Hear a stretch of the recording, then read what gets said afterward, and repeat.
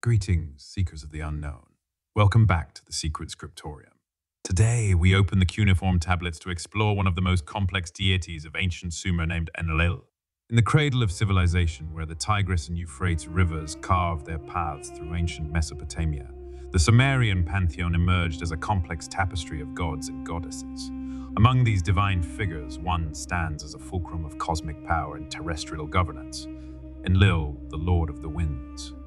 Unlike many deities born from the earth or sea, Enlil is closely associated with the sky and the air.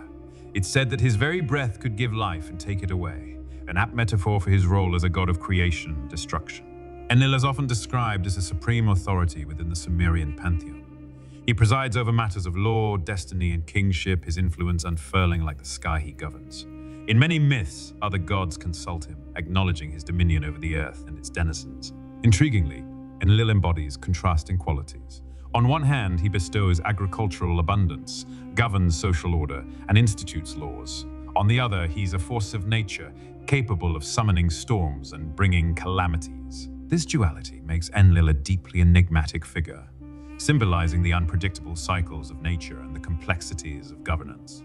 The legacy of Enlil is not confined to Sumer alone. He became identified with other deities in Mesopotamian mythology, and his attributes were absorbed by successive civilizations, ensuring that his essence endured even as empires crumbled. The tales of Enlil's exploits, his judgments, and his intricate relationships with other gods are meticulously recorded on ancient cuneiform tablets.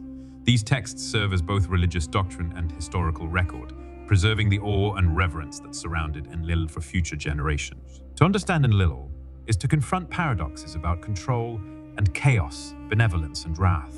His complex nature challenges the oversimplification of deities as wholly good or evil, and serves as a reflection of the human condition, capable of both immense kindness and destructive impulses. As sands shifted civilizations rise and fall, the mythos of Enlil remains a captivating subject of inquiry and imagination, an enduring emblem of cosmic balance and earthly complexity.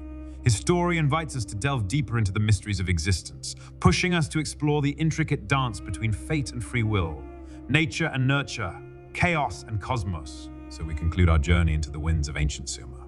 If this story of celestial grandeur and cosmic judgment captivated you, then don't forget to subscribe for more narratives only found in the Secret Scriptorium.